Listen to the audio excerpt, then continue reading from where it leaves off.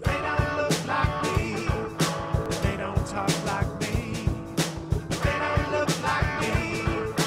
They don't talk like me. They don't look like me. They don't talk like me. They don't look like me. Welcome to the Comic Shop, where you get your weekly dose of everything nerdy. Today on the Comic Shop, we'll be talking about continuity in comics and sweet unseen movies. As always, I'm your host, Eugene Capon, with Pat Mest. And when we say sweet, sometimes we mean sweet in the way, oh my god, this movie is awesomely bad. So you're going to get a dose of both sides of the spectrum on that one, for sure. So it'll be good stuff. We got some good ones and bad ones. the spectrum. Yes, the spectrum. It is it's a special subset. Yeah. English your first language? No. Well, in that case, you speak it very well. Well, thank you. Thank you. Anyway, Pat, how was your week? Oh, it was pretty good. Pretty good. Not too shabby. Celebrated the birthday. Went very well. And, yeah. Glad to be here doing what we do. Doing what we do best.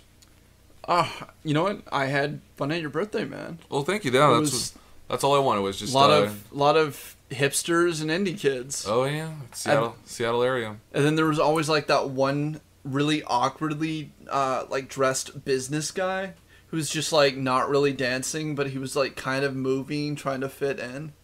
I think I know who you're talking about. I'm actually didn't really invite him, per se. He kind of came with someone else, but no big deal. I don't know. The guy I was talking about wasn't even part of our group. It was just some guy who randomly showed up to the bar. He was always, like, at the forefront of where our group was. And he just looked so out of place. It was like... I'm not sure who I know you're talking about then. I don't remember. You know what? By that point, I'm pretty sure you were gone mentally. Yeah. No, it was a good birthday. Appreciated everyone who came out. So, but yeah. Continuity in comics. Might not seem like a very sexy subject, but it's pretty important when it comes to the overall art of storytelling, you know? You know what? Nothing pisses me off than bad continuity. Mm-hmm.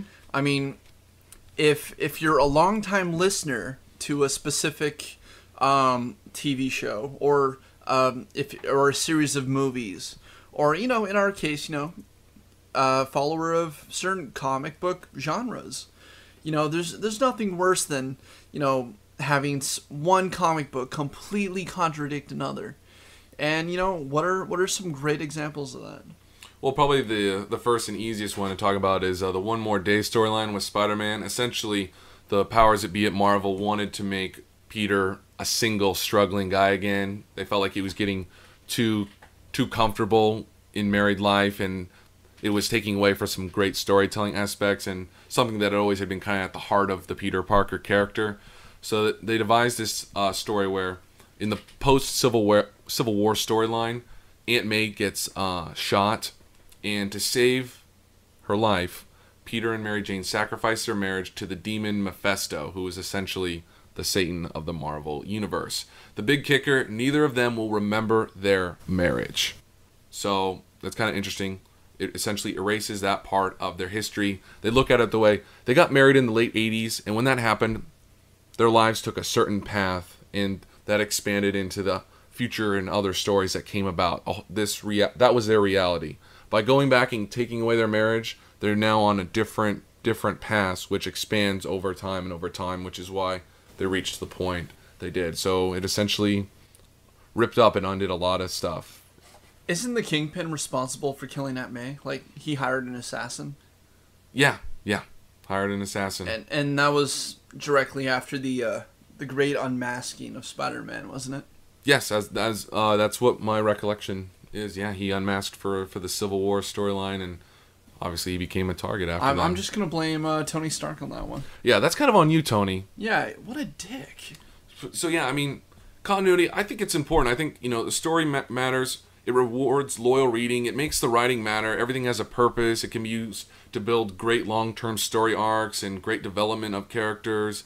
And I think with the internet, you can research and look up the histories of these characters through the main websites or even fan sites. And a lot of trade paperbacks come out now collecting archives and great storylines. And They have little forewords and afterwords that kind of explain the lead up, before and after. So I think in today's world, I'm okay with there being these big continuities and long histories, because I think you can catch up. You can still dive in there and be right there with the characters, I think.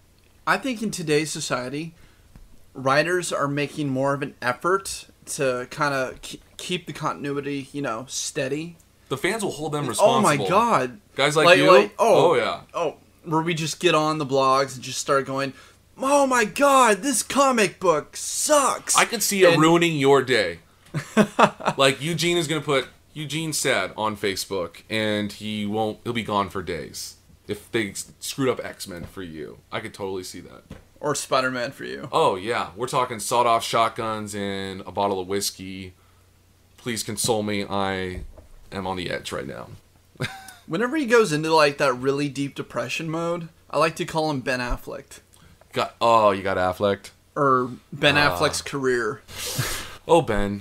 We'll be talking about him a little bit later, actually. Our good friend, Mr. Ben Affleck. Yeah, we will. So, I mean, obviously there are some cons when it comes to these large backstories and continuities with characters. I mean, if it's poorly done, you can feel like the stories get kind of cluttered and confusing, and it can be kind of intimidating to new readers, and you can feel like it kind of dates a character. I mean, God, Peter Parker's been around for like 50 years, and he's married, and it's just like, is that going to be exciting to a new young reader?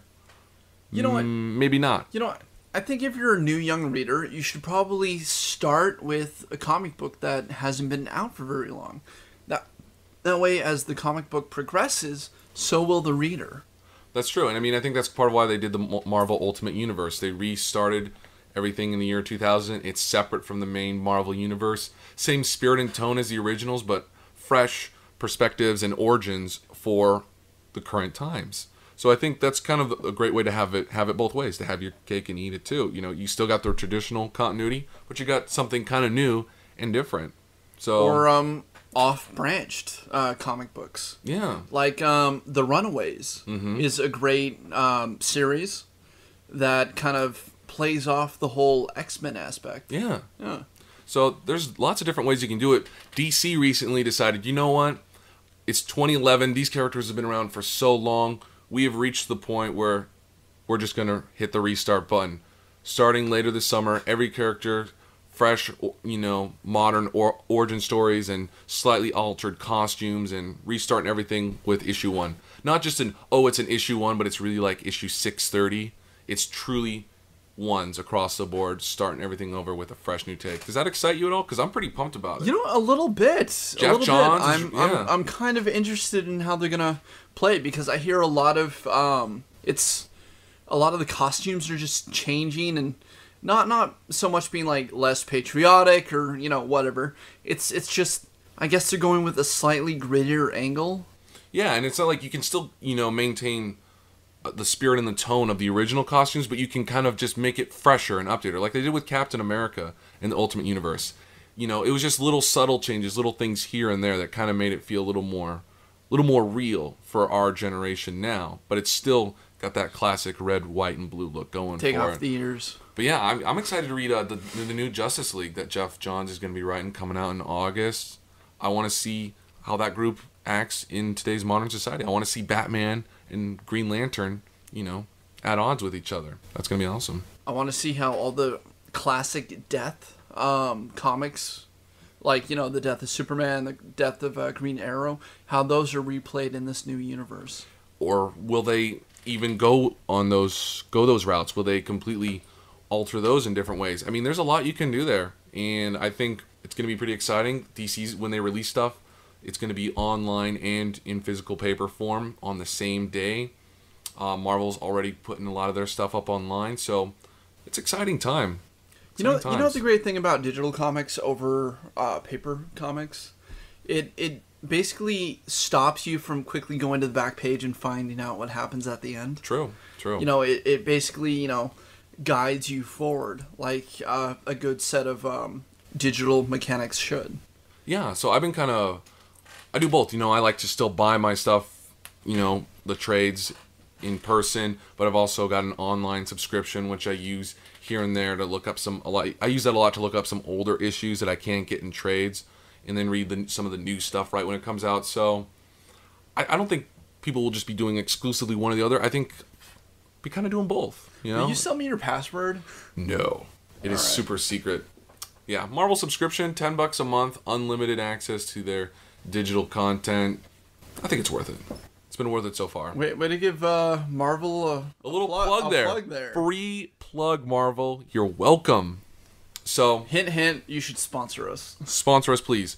I got one more example of someone who really took their time in doing some great continuity. If you've read Green Lantern and all, there was a lot of stuff with Hal Jordan in the 90s becoming Parallax and then being merged with the Spectre, their souls and stuff, and essentially became a bad guy. But Jeff Johns brought him back with a storyline called Rebirth in 2005. And it wasn't just some like crappy throw together, oh, he's kind of back thing. Like, he was so meticulous. He explained everything from why the yellow is, the ring doesn't work against yellow. Like, he thoroughly explained that. It wasn't just like, oh, because it's yellow.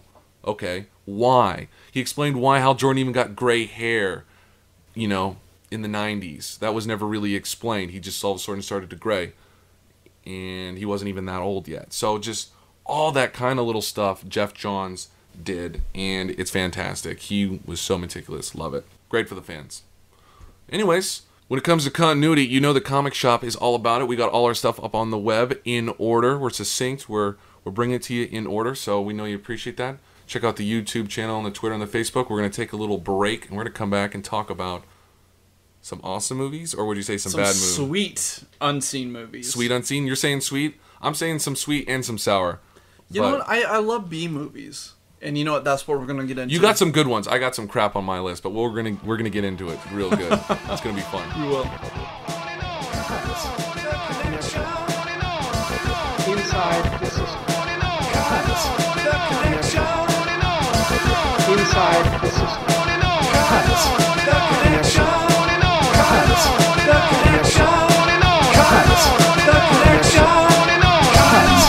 The connection.